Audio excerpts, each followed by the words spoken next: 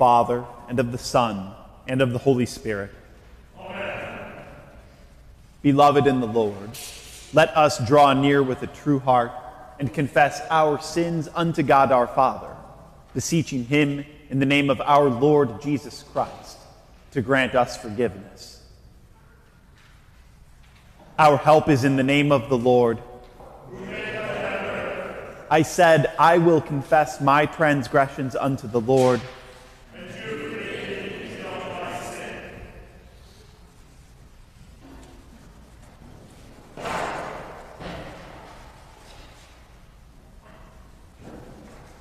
O Almighty God, merciful Father, I, a poor miserable sinner, confess unto you all my sins and iniquities, with which I have ever offended you, and justly deserved your temporal and eternal punishment. But I am heartily sorry for them, and sincerely repent of them. And I pray you of your boundless mercy, and for the sake of the holy, innocent, bitter sufferings and death of your beloved Son, Jesus Christ, to be gracious and merciful to me, a poor sinful being. Upon this your confession, I, by virtue of my office as a called and ordained servant of the Word, announce the grace of God unto all of you, and in the stead, and by the command of my Lord Jesus Christ, I forgive you all your sins in the name of the Father, and of the Son, and of the Holy Spirit. Amen.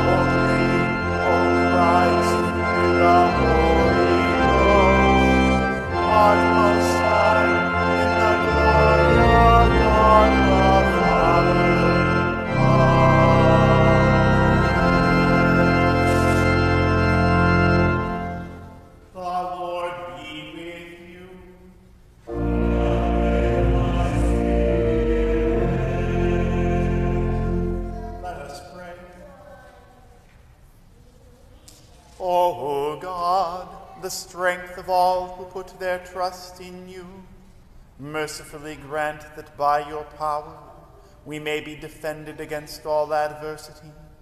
Through Jesus Christ, your Son, our Lord, who lives and reigns with you and the Holy Spirit, one God, now and forever.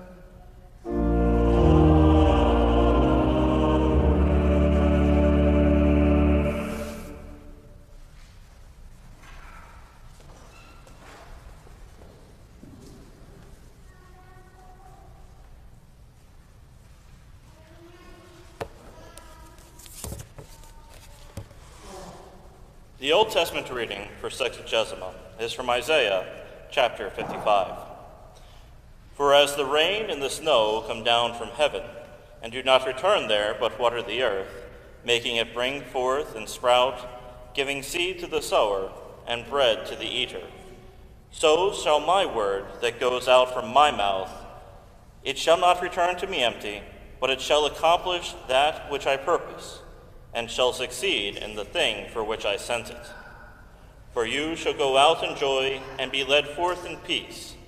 The mountains and the hills before you shall break forth into singing, and all the trees of the field shall clap their hands. Instead of the thorn shall come up the cypress, instead of the brier shall come up the myrtle. And it shall make a name for the Lord, an everlasting sign that shall not be cut off. This is the word of the Lord. Thanks be to God.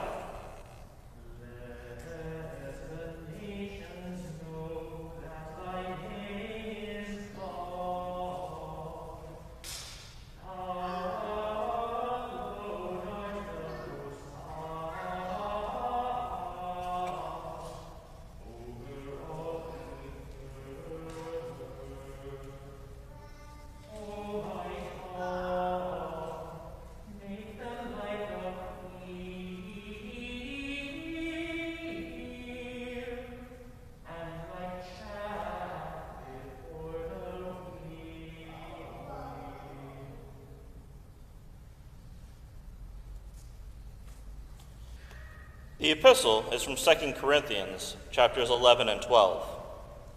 For you gladly bear with fools, being wise yourselves. For you bear it if someone makes slaves of you, or devours you, or takes advantage of you, or puts on airs, or strikes you in the face. To my shame, I must say, we were too weak for that. But whatever anyone else dares to boast of, I am speaking as a fool. I also dare to boast of that. Are they Hebrews? So am I. Are they Israelites? So am I. Are they offspring of Abraham? So am I.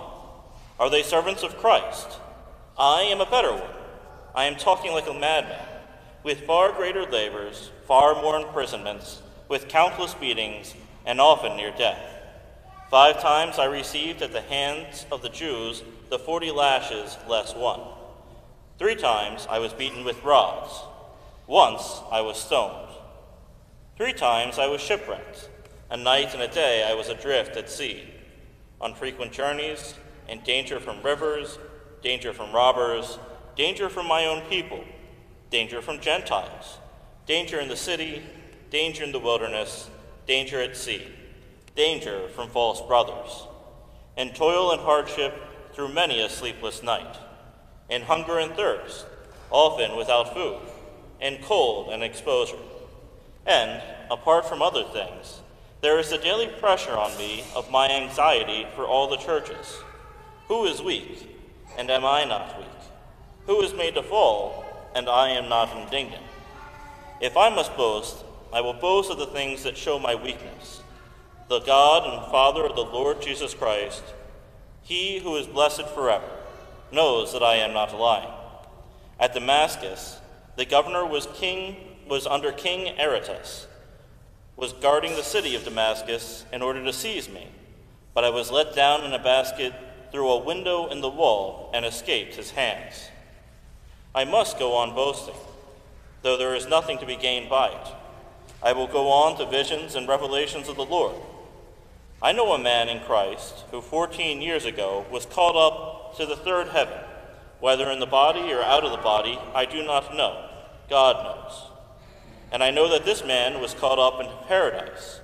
Whether in the body or out of the body, I do not know. God knows. And he heard things that cannot be told, which man may not utter. On behalf of this man, I will boast, but on my own behalf, I will not boast, except of my weaknesses. Though if I should wish to boast, I would not be a fool, for I would be speaking the truth. But I refrain from it, so that no one may think more of me than he sees in me or hears from me. So, to keep me from being too elated by the surpassing greatness of the revelations, a thorn was given me in the flesh, a messenger of Satan to harass me, to keep me from being too elated. 3 times I pleaded with the Lord about this, that it should leave me. But he said to me, "My grace is sufficient for you, for my power is made perfect in weakness." Therefore, I will boast all the more gladly of my weaknesses, so that the power of Christ may rest upon me. This is the word of the Lord. Thanks be to God.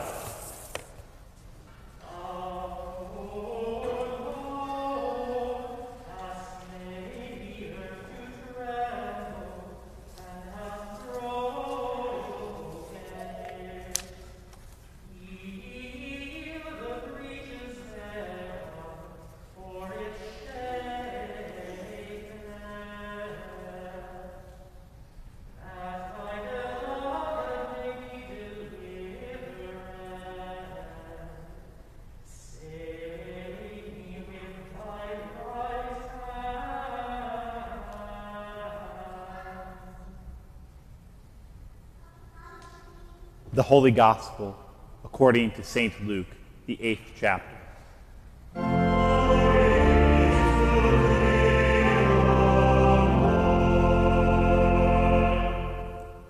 When a great crowd was gathering and people from town after town came to Jesus, he said in a parable, "A sower went out to sow, and as he sowed, some fell along the path and was trampled underfoot, and the birds of the air devoured it. And some fell on the rock, and as it grew up, it withered away because it had no moisture. And some fell among thorns, and the thorns grew up with it and choked it. And some fell into good soil, and grew and yielded 100-fold. As he said these things, he called out, 'He who has ears to hear, let him hear.' And when his disciples asked him what this parable meant, he said, 'To you it has been given to know the secrets of the kingdom of God, but for others they are in parables, so that seeing they may not see, and hearing they may not understand. Now the parable is this: the seed is the word of God.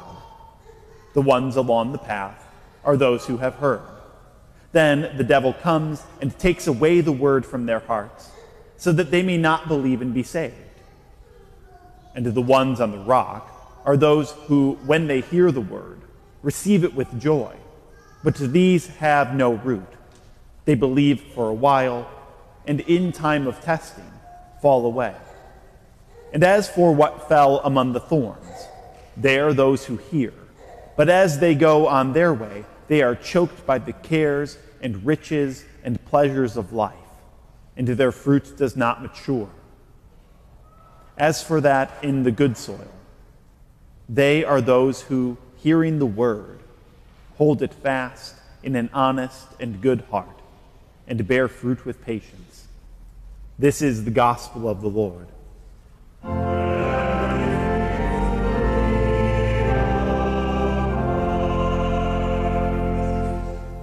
I believe in one God, the Father Almighty, maker of heaven and earth, and of all things visible and invisible, and in one Lord Jesus Christ, the only begotten Son of God, begotten of his Father before all worlds, God of God, light of light, very God of very God, begotten, not made, being of one substance with the Father, by whom all things were made, who for us men and for our salvation came down from heaven and was incarnate by the Holy Spirit of the Virgin Mary, and was made man, and was crucified also for us under Pontius Pilate.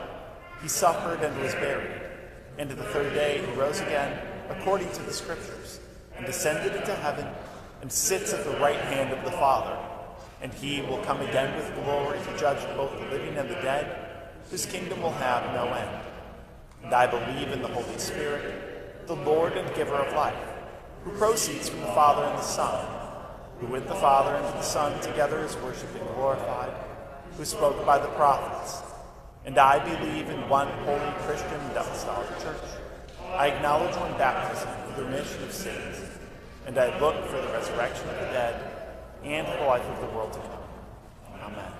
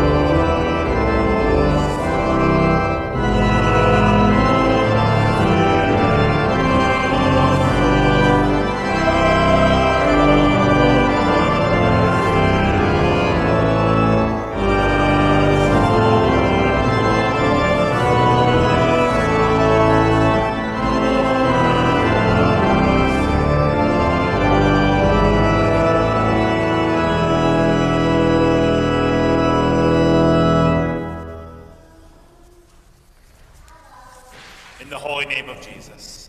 Amen. Less than 1 year ago, moments before his ascension into heaven, Jesus departed, giving to his church a charge. You could paraphrase the end of Matthew 28 like this, that it was everything to everybody everywhere. That is, everything that Jesus has said and done and won, given to everybody everywhere in the world. From the parable, we see that this is done by the proclamation of God's word and through the faithful administration of the sacraments. That's the way Jesus explains this parable when he says that the seed is the word of God. And you heard that parable just now, beginning with a sower who went out to sow. And certainly you noticed, and as we sang in our opening hymn, that this sowing was done recklessly, joyfully, almost naively, as the sower did not count loss or cost. He just went about casting the seed everywhere. And it's very likely that as you have been invited to see this sowing from the sower's perspective, you still find yourself troubled. You still find yourself wondering that if you have been sowing too, if you've been giving away what you yourself have received for free, then why aren't you seeing more results? Because it's frustrating when results don't show in your family or among your friends or in your church. It's supremely disappointing when you see somebody excited about this gospel and throwing themselves into it and going to church and Bible study, sharing the word with their own friends and family, only to then see them fall away. Because trouble came as trouble will, and trouble showed that they were not ready for it. Trouble showed that they were running on adrenaline or endorphins. And so they withered away, because though they sprang up quickly, they had no foundation. Maybe it's even harder to see those who do have foundation. Friends and family who should be flourishing. They get so distracted by the cares of this world that they end up being consumed by them. You might comfort yourself with this parable and say to yourself that your friend is just like the hardened road, and that's why the word was so quickly rejected. Or the friend from school must be like the rocky soil. That's why he sprang up quickly, but couldn't last when the pandemic hit. Or your neighbor must be like the ground with thorns. Of course, as they put up their new fence, and they got their new car, and all the other cares and riches and pleasures of this life wrapped around them, it consumed them. But you have to come down to the reality that dirt is dirt. And no dirt, no matter how rich, has any chance of being anything more, or bringing forth anything more, unless a seed is first put into it. So that's where we start, with the fact that dirt is dirt. And instead we are now brought to cast our eyes on the sower, who goes about his work with reckless abandon. But he's not a fool. He does know what is going to happen. He does know what will occur when seeds are cast on roads and rocks and thorns. What is marvelous is that he plants the seeds there anyway. He's not judicious, picking out only a few small areas, a few small square feet where he thinks what he has to put there will be effective. He knows exactly what will happen when he spreads his word. And he has seen it. Jesus has seen his word preached, proclaimed, and planted, but like a road with nothing on it. Even some who have occupied this pew, the ones around you, they have hardened themselves like concrete, especially when the word of God that is cast there would grow into something that is greatly desirable to God, but not desirable to them. Likewise, Jesus has seen this word proclaimed and preached and planted, and like a seed cast into rocky soil with no depth, he has seen, and we have seen, some spring up with fervor, thrilled and exhilarated with hearts on fire until actual heat comes. And then they begin to faint. Perhaps they were happy to be Christians even publicly. But when that would earn persecution or suffering, they shrink away because they have no root. Jesus has seen his word preached and proclaimed and planted among you. And as fruit begins to come up, he has seen us get distracted with all the cares of this world here, and the desire for more time and more stuff now, that strange satisfaction that comes from a bake statement or ending the year in the black. These things would suffocate us until we stop growing and bear no further fruit. And then what good would they be? None of this is a great surprise to the sower. For God himself has seen this before.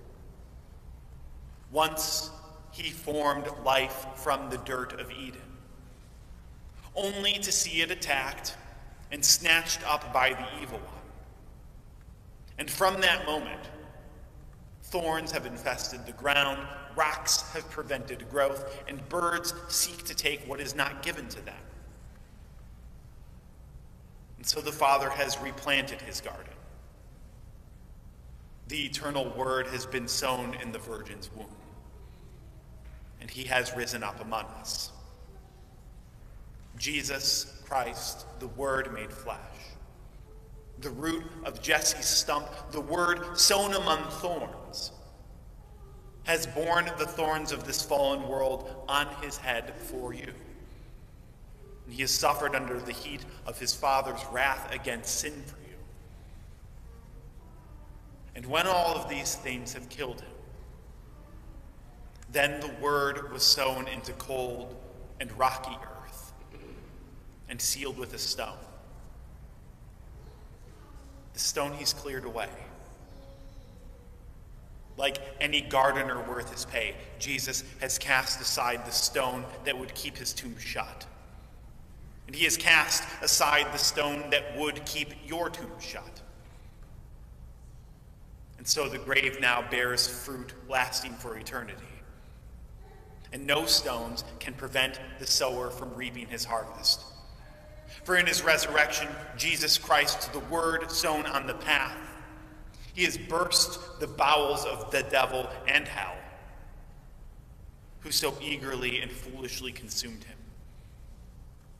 For Jesus says, "Truly, truly, I say to you, unless a grain of wheat falls into the earth and dies, it remains alone. But if it dies, it bears much fruit." This he has done, so that no evil or heat or stone or thorn may keep you from growing up in him. Jesus has labored long, preparing the ground, tilling the soil of his Eden. And he's cleared away rocks and birds and thorns. He's cleared away death by his own resurrection. He has cast his own word into you through your ear and on you in water. He has watered you in holy baptism. And now he has prepared you, and he has made good soil. Now who he has done all these things by grace continues to nourish and feed it. This Jesus, this sower who has planted you and watered you and tended you, now also feeds and sustains you. For Jesus, the Word, the sower, everything, Jesus now this very morning provides you with his body and blood, so that you would be forgiven of all of your sins, you would be strengthened in your faith, and also that you would grow up and bear fruit. When you've been tended to that way, you will in fact bear fruit, some 60, some 30, some 100. We don't have to keep count. It simply is going to happen. And the fruits that you will yield, a faithful witness, a joyful proclamation, works of mercy and an open ear and loving words and caring hands. All of these things, they are not for Jesus. They are like everything else. They are for your neighbor and for your siblings and your spouse. Just like the sower and just like the seed scattered in so many places. All of the fruit is for everybody else, everywhere in the world. Now the peace of God that passes all understanding, guard your hearts and minds in the knowledge of Christ Jesus our Lord. Amen.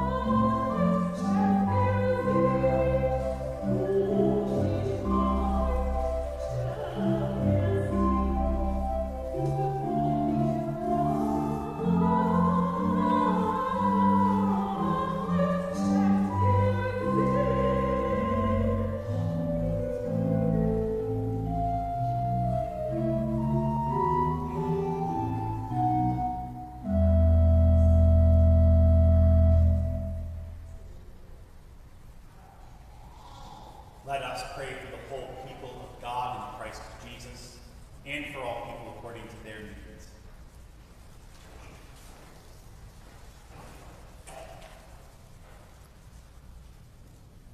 For this congregation, the light of the world, that she would shine in your glory and joyfully proclaim your gospel in this place. Lord, in your mercy. For your holy Christian church, O Lord of the harvest, that you would send laborers into your harvest. Lord, in your mercy. For all who teach the faith, O good teacher, especially for Dr. Thomas Egger, as he considers the call to serve as the president of Concordia Seminary in St. Louis. Lord, in your mercy. For your holy Christian church, O author of peace, especially the persecuted Christians throughout the world, that they would enjoy the freedom to worship you in truth. Lord, in your mercy. For all pastors, O great high priest, especially our bishops Matthew and Timothy, that they would be strengthened in their service to your church. Lord, in your mercy. For all those who serve in government, O King of Kings, that they would serve faithfully according to your good and gracious will. Lord, in your mercy. For all members of the armed forces, O Lord of Sabaoth, especially Jesse, Alexei, Katie, Elliot, and Esther, for Jason, Jack, Emily, Christopher, and Gretchen, for Gregory, Johnny, and Theo, that they be preserved in faith and protected by your mighty power. Lord, in your mercy. For those in need of your healing touch, O great physician, especially Magnolia, Courtney, Fred, Don, and Beth. For Ron, Jinsoon, Susan, Rita, and Norma. For Bettina, Rosie, Charlie, and Marilyn. For Michael, Betty, Lee, Pauline, Diane, Karen, and Christina, that they be delivered from their afflictions and restored to health. Lord, in your mercy. For all children, O Son of Mary, especially those in the womb, those in danger, and the orphaned, that they may have life and health, and that we would support them in their need. Lord, in your mercy.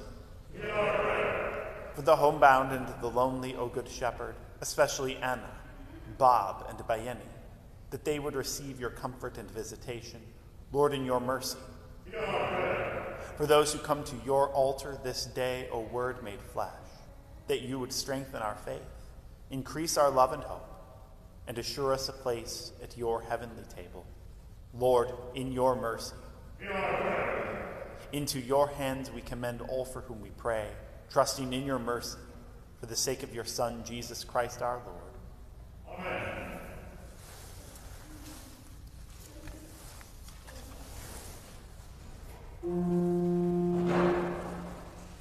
The Lord be with you.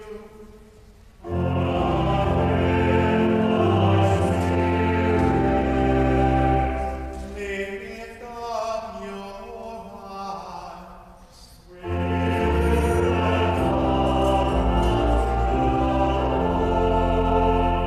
Let us give thanks unto the Lord our God.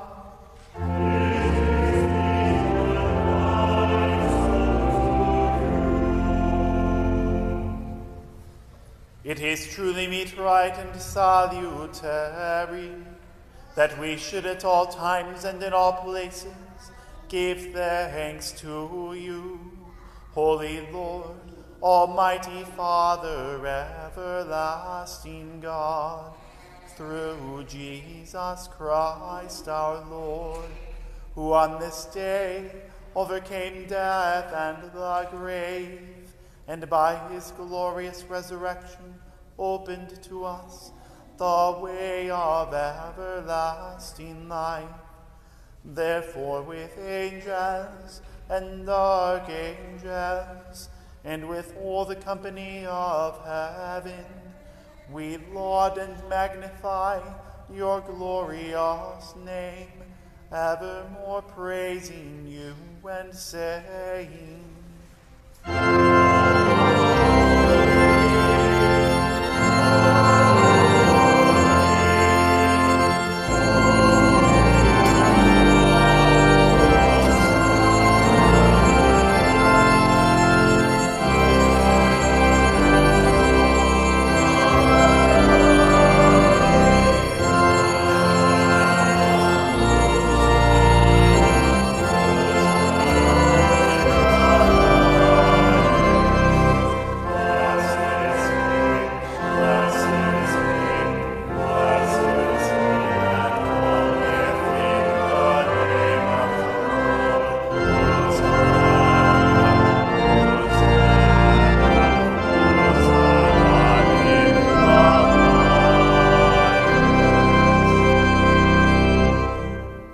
Our Father, who art in heaven, hallowed be thy name.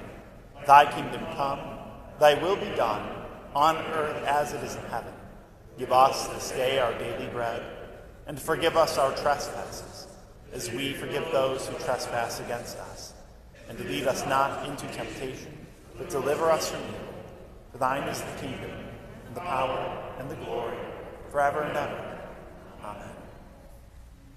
Our Lord Jesus Christ, on the night when he was betrayed, took bread, and when he had given thanks, he broke it and gave it to the disciples and said, "Take, eat, this is my body, which is given for you. This do in remembrance of me."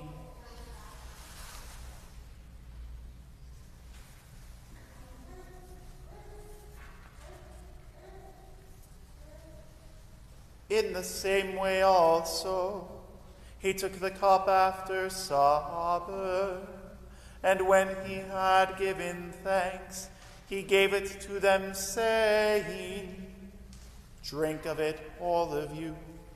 This cup is the New Testament in my blood, which is shed for you for the forgiveness of sins. This do as often as you drink it, in remembrance of me."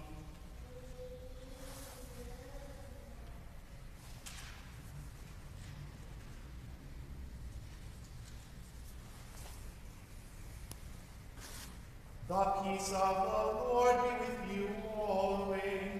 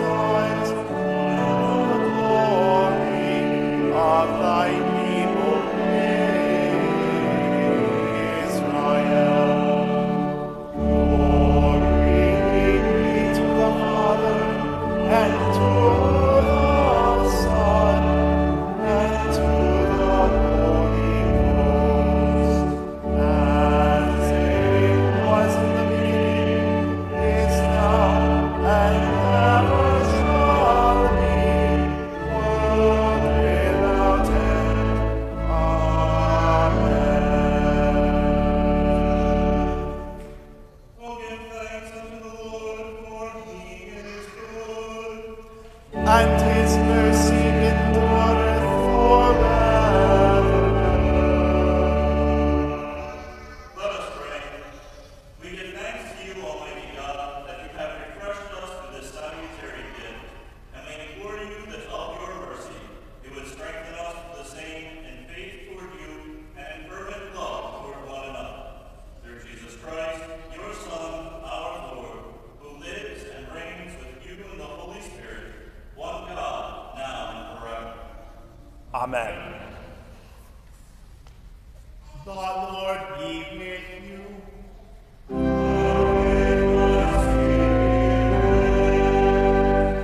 Blessed be the Lord. Thanks be to God. The Lord bless you and keep you. The Lord make his face shine on you and be gracious to you. The Lord lift up his countenance upon you and give you peace.